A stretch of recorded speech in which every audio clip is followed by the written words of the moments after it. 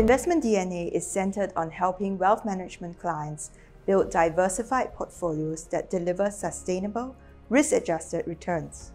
The Bank of Singapore research team strives to provide macro and strategy calls that focus on structural shifts rather than react purely to noise in the market. In the face of extraordinary market developments sparked by the COVID-19 pandemic, we saw one of the fastest sell-offs in history in March last year. Our team employed research skills that range from macroeconomics to data analytics and market structure to augment their deep understanding of the global markets we follow.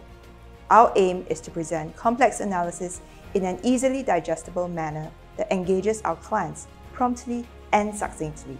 This is Bank of Singapore Research. Hello, I'm Mansur. Inflation is increasing above the Federal Reserve's 2% target as the US economy reopens. We'll be watching to see if hot summer inflation rates cool down again in the second half of the year, enabling risk assets to keep on rallying in 2021. My name is Mo Seong. I'm the currency strategist.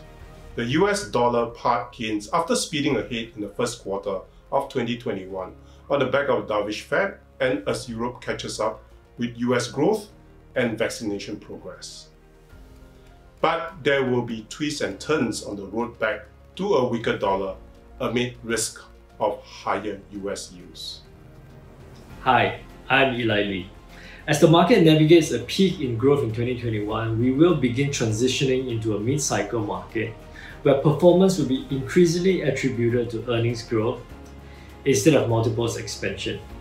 We can also expect increased return dispersion in contrast to a broad rally driven by the rising tide of monetary easing.